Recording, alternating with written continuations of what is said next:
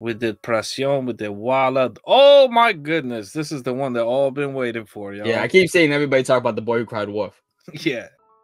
They said it was really sad. It's supposed to like make you cry. Is that the one we're doing right now? Yeah. Oh, we getting in it. This one's in English or it has the English translation? We'll find out. I mean, the title is in English, so. Yeah, it don't mean nothing though with Pablo, man. Yeah. It's been meaning a little bit. Like, Don't Care was mainly English. But then New Moon looks a different language, but it was all in English, so I don't know. Could be either way. All right, yeah, let's see. All right, guys, so we're gonna get to the next song on the Alone album, and it's The Boy Who Cried Wolf. Yes, everybody's been asking for this, so here it is. Let's go, Pablo. Yeah, I'm excited to see how he's gonna attack this, because this is a known saying, right? The boy who cried wolf. It's because you don't believe somebody, right? When you lie enough times and you keep lying, people don't take it serious. Yeah, people stop believing you. Yeah, and then when something really happens and a wolf really does show up and you cry wolf, everyone's gonna think you're still lying, right? So I'm like that wolf did not do nothing to you. Yeah. Relax. There's no wolf. There is no wolf. Nah. But usually, like, that's what you get for being a consistent liar like that. You know what I mean? Yeah. When you want the attention, right? Yeah. No one's gonna give you that attention if you're gonna keep doing it, especially if it proves that like you've been lying every single time. Like there was never a wolf. You just been saying there's a wolf every time, and when they go out there and nobody sees a wolf, eventually people are gonna stop going out there. Exactly. That's why it's best to never complain, unless it's like the worst of the worst, and there's no choice but to complain. But even if you cannot complain during that as well, would be nice too.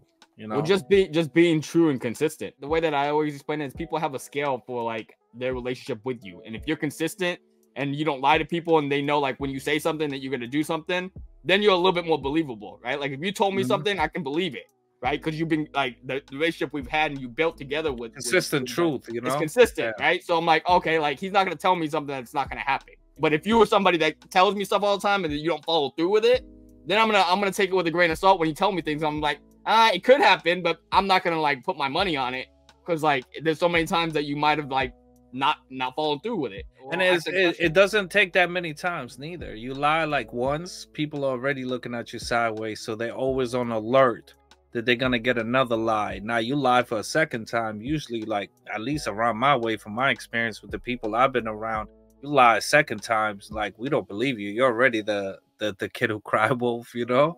Yeah. For certain. Twice is too many. Let's go. Pablo, The Boy Who Cried Wolf. Everybody telling the wolf is spit. Ain't nobody telling the wolf is sad.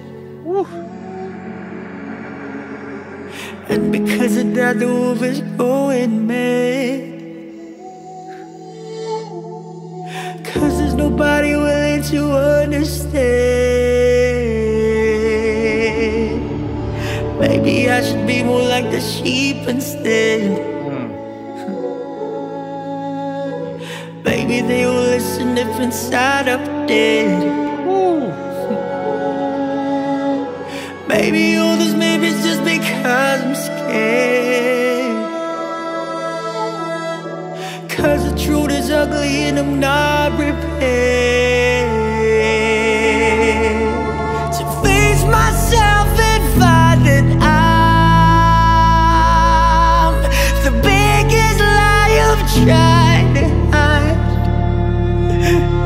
No.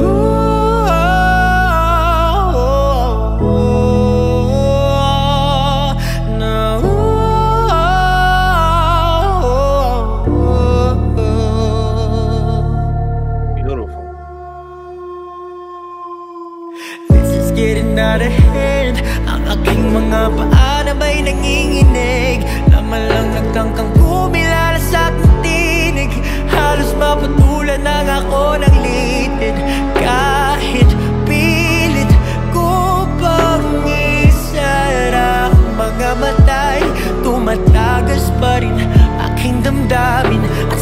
baybayin, umaapaw na ang aking galit sa mundo. Pagsamo ko'y pakinggan niya.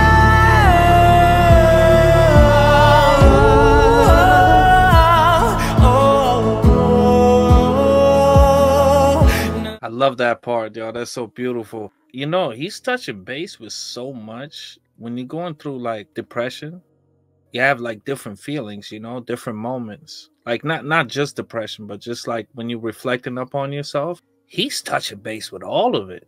From people saying the wolf is bad to them not knowing that the wolf is actually sad.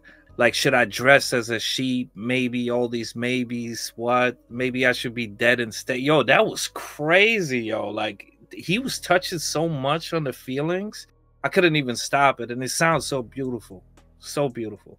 Yeah, what I was getting out of it too was like, this is a completely different aspect than I thought he was gonna take it with The Boy Who Cried Wolf, right? Because this one seems like this is like The Boy Who Cried Wolf because he's scared of the wolf, right? Where like usually when we think of like The Boy Who Cried Wolf, it's because he's lying about there being a wolf, right? Yeah.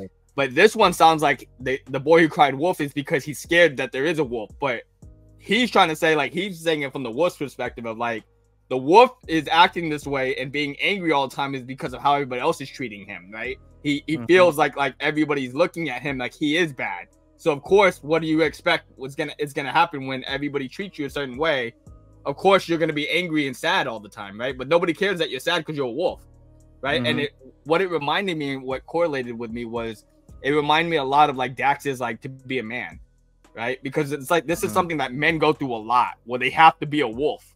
And so when things go wrong in a man's life, people usually just like, you gotta, you know, straighten up, like act tough, right? You gotta be tough, right? Because like nobody cares. Be a wolf. Like, yeah, you have to be a wolf, right? Because like even if you want to be a sheep, like people are gonna look at you like that's weak, and men are not supposed to be looked at as weak or like need a handout. You got to be able to handle stuff on your own, otherwise you're not looked at as like a man. And I think that's kind of what I was getting a lot from what he was saying in here, because it seems like he almost like has to make himself not be a wolf just so people can like actually be able to like want to be around him, right? Because he's too aggressive, he's too like, he's not friendly, people are looking at him like he's bad, or so they say. Which he shouldn't take in consideration at all what like other people say about yourself, because they're not you, you know. 100%. But you know, I really love like the way he's speaking on all the different emotions you go through. Like, it's not just like one way. It's not just the struggle of, you know, people looking at you in a certain way, but it's also like doubting yourself and everything, basically. When you're going through like the tough times, there's different emotions, like different times for different emotions, you know, that you're going through, or different issues. You basically create yourself within you. But like all those different emotions, he was touching base on all of them. Those lines were hitting hard, bro. Hard. Yeah. And it's crazy because like he hit on those emotions, but then he even said like it seems like people don't even want to hear his emotions. They just want him to be a sheep and like keep his emotions dead, right? Because he was talking about like, if my emotions were dead inside, then maybe people would look at me as a sheep, because like sheep just follow like follow the herd, right? When you're a sheep, you just follow the herd. You don't really have emotions. You don't really have your own thoughts when you're a sheep, right? You're just like following what everybody else is doing. All the sheeples. Yeah, which I mean, I hope he never does do that, because obviously this is what makes Pablo so great, is that he is a wolf and that he did stray away from all these boxes that everybody kind of put him in, right? Especially being part of a boy group, all these kind of things that like people box him into all the time. And then you can see just from the album we've been listening to, the 2 different albums we've been listening to, how versatile this guy really is, right? And how many different styles you can't box this guy in, and you can't box SB19 neither. You know, like that's the thing about them and their songs, even together collectively as a group, and even when they go on solos, it's like you can't box them in one genre. They're multi-genre, and they give you multiple different like styles, you know, the style benders. Yeah, this might be one of my favorite songs so far, to be honest with you. I think this is, to me personally, because of how hard every line is hitting on this song and how personal, and I can hear it in his voice. Yeah, right? This reminds me of like when he did the one of the songs that we just did, the question mark song that is now the Voila. Yeah, this one sounds very similar to that, where it's very personal, right? And he's like breaking down, he's literally like pouring his soul of like how he was feeling, of just like feeling like he couldn't be a wolf, right? Because everybody was like treating him a certain way and that he needed to be a sheep. Even the chorus part where he's literally like doing this wolf cry when it's just like, you know, like when a wolf is howling at the moon, it sounds like that, but the way that he's doing it is like synthesized. Like it sounds like, it was like so crazy to me. Like, it doesn't sound like a wolf. It sounds like a wolf, but it sounds like a sad wolf. Like when a wolf is like lonely, you know? If it was to howl in a sad way, that would be the sound. Exactly. Yeah. But I love that part though. Like, oh my goodness, he harmonizes so well. I love the hook. Yeah, and the instrumental is like beautiful as well. It just fits in so great. Yeah, and the Tagalog too. When he switches from English to Tagalog, we didn't even talk about that, but that switch up was fire. Not only the switch up, the lyrics in Tagalog, like translated. Whew, yeah, just as hard as the English. Yeah, just as hard. Just as hard. Yeah. Every line I'm looking at this, I'm like, man, we could break down every single one of these lines because it's like back to back, right? This is like a poetry session that he's having right now. Like every bar has got so much meaning and so much like underlying stuff that you can apply it to, like not just his scenario, but to other people's scenarios in different ways that you can take this. Yes. It's fire. I like it, man. This is the song, the beat is like perfect for like this kind of slower kind of tempo.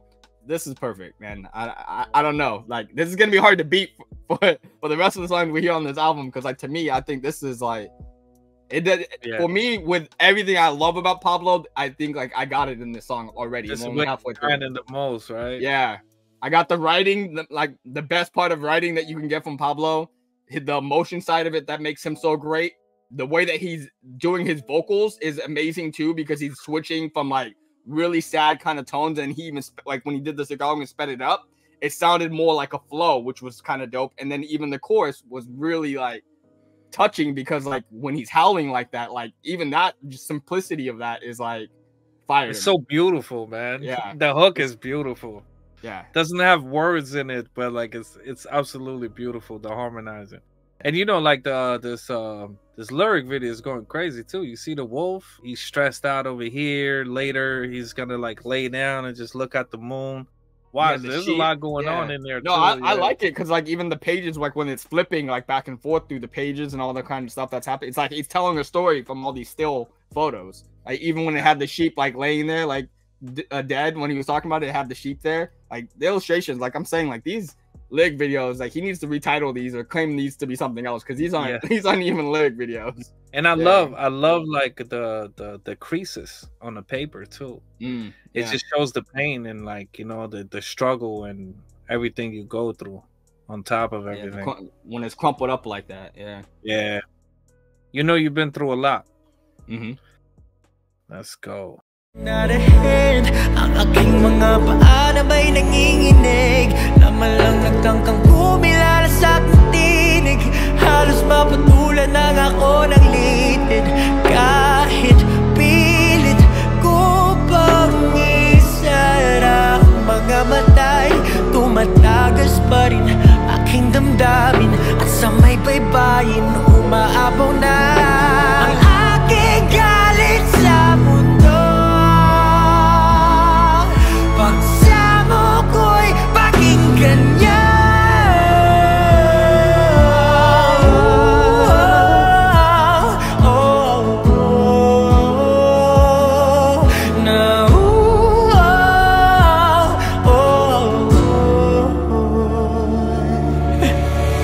Patawarin mo naman ako, di ko naman inasahan to.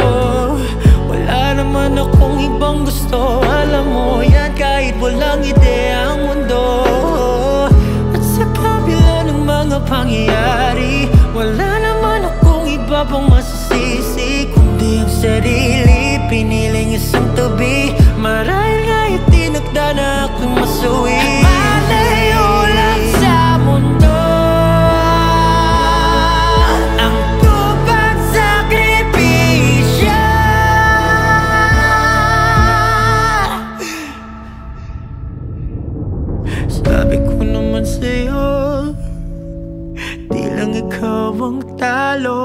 Di ba nga dalawa na tayo? Dalawa na tayo.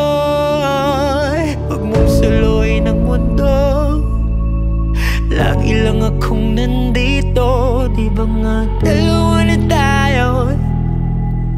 Dalawa na tayo.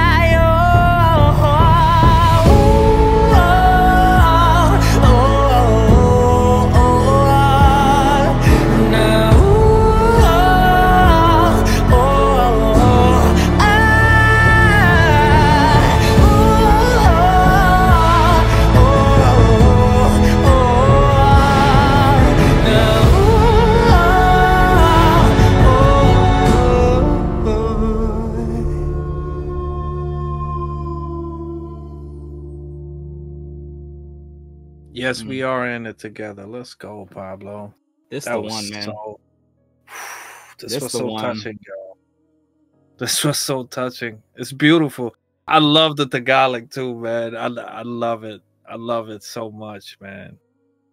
And I love like the way he you know, because anybody going through this, going through tough times and hard times, like this is a beautiful song to like relate to and help you get through it.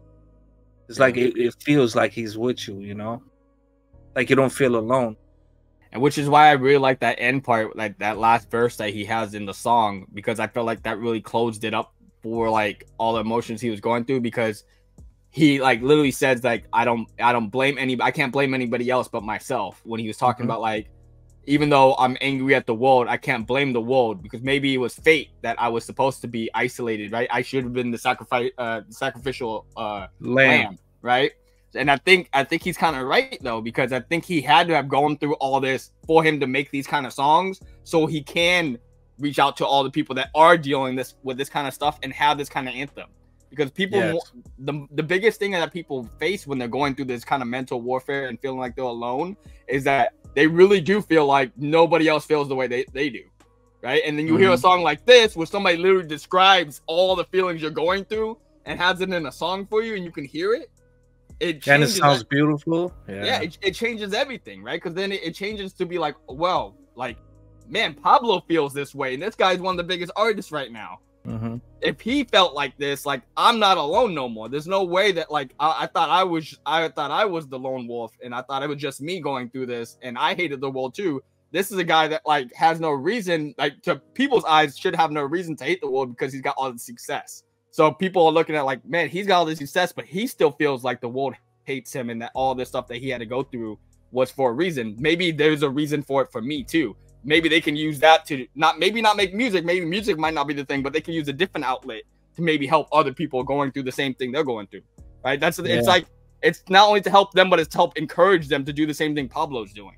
Right? Yeah. So because him being this vulnerable, being vulnerable like this and being able to share your story, it's only going to help the next person that's going through the same thing and hopefully pay it forward. Right?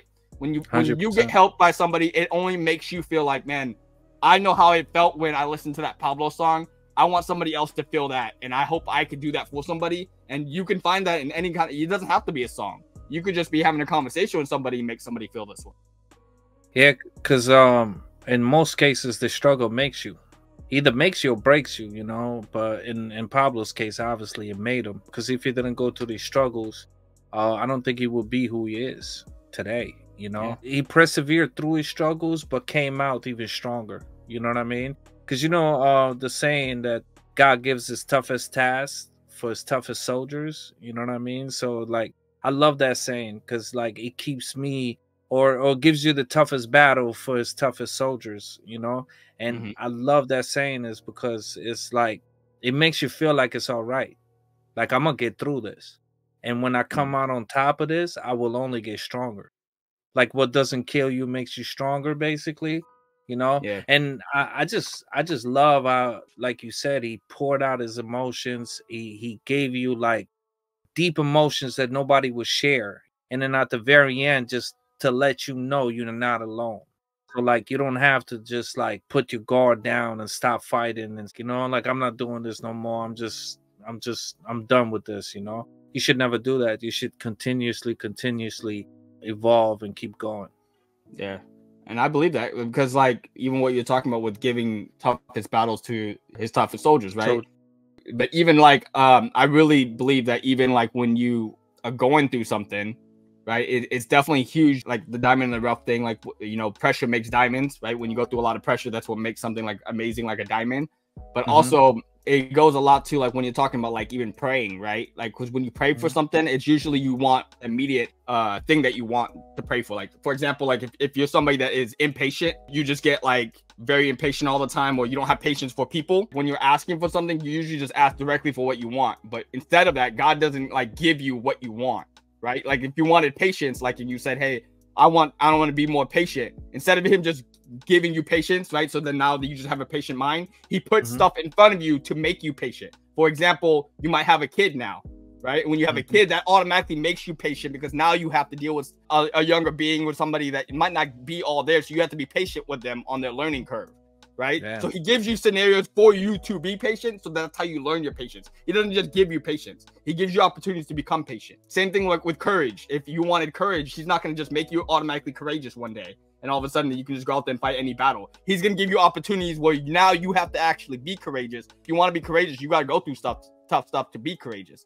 right? You just don't get courage one day. You don't just wake up with courage. Courage happens because of things you've had to go through. And I think that's the same thing with him. He had to have gone through all this stuff for him to be where he's at now, for him to be able to share this kind of stuff and get out of it. And so other and have the courage to share it on top of that. Yeah. So for certain, man. The process is everything. It's better to have an aim, a destination, and walking towards the destination nice and slow, you know, following the process step by step, than just taking, you know, steps by accident. Like, oh, I'm going left. Oh, I'm going right. Oh, tomorrow I'm going forward.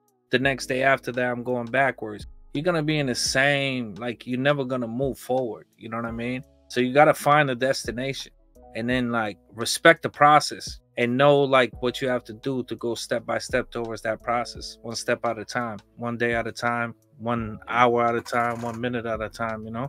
Yeah. You got to have intent. You got to have intention, and you have to be able to learn from stuff. Motivation is for the moment. Determination is forever. Let's go. You already know. Yeah, I think this is not even just a reaction video now. We just turned this into a podcast. Like, yeah, we're dropping so much gems for you guys out there. Blame Pablo. Now I'm so happy for him, man. I'm so happy for him. I'm so happy for the SB19 success, and I'm so happy that like he dropped like 2 albums. You know, you got the wave, the struggles beforehand, and you got the later, the after effect. You know what I mean? When you go through all the struggles, and it's beautiful to bounce back and forth because there's so much happiness in Laon, and I don't want to say so much misery in Alone, but it's a lot of pain expressed with motivation on top of that to overcome that. So shout out to Pablo. Yeah. Always gets us deep. Yeah, this is gonna be a hard one for me to like for him to top this. Like for me personally, this is like it's got all my favorite sauces of Pablo in one song. I couldn't, like, if I was trying to critique this, I don't even know what I would say to Pablo to make this better. Like that's how much I like this song. I agree with you. I think the recipe that he did for this song was perfect for everything. Like the Tagalog was great, the delivery, vocals were vocally, bro. Everything. Yeah. The lyrics, like it was so potent with lyrics that like, man, I'm gonna listen to the song like 6 more times probably in the next week because I want to hear and break this down even more because I know there's stuff in here that like I could even relate even more because everything has so much substance in this song, and just the first listen, I already like it so much. So I can only imagine how much I'm gonna like this once I really start diving more and more into the song. So we might come in for part 2, guys, as you heard it. Yeah. The afterthoughts of the boy who cried wolf. Yo, but you know, I was gonna say, man, Pression was fire. I love Pression, and Pression is on this one as well. So yeah, there's a lot of fire songs in this one. In this alone, like fire, like deep too, man. So personal, and yeah, man. Shout out to Pablo. Man. Shout out to SB19. So happy for you guys. You guys shout out to the Aten too. So for like literally spamming us with this song, and I can see why they were spamming us with it. Like they're like, you need to get to the Boy Who Cried Wolf. Like they saw us doing the album, and they immediately like every comment I kept seeing was like, you guys got to do the Boy Who Cried Wolf. Like even if they're listing other songs on here, the Boy Who Cried Wolf was like on like 90% of everybody's. Even if they're giving us multiple titles, the Boy Who Cried Wolf was like #1. No question. So and I can see why, and I think our fans too know how we break down stuff now. I think they're really starting to catch on, so I think they really knew we were gonna dive into how deep. Oh yeah. So they're not wrong. I sort of knew because of like all of the suggestions, you know. I was like, this is probably gonna be deep, you know, because they kept talking about Komonoi too. You know how deep that was, but he performed it, so we still gonna do the song, guys. So, you know, step by step, the process, baby. On to the next one.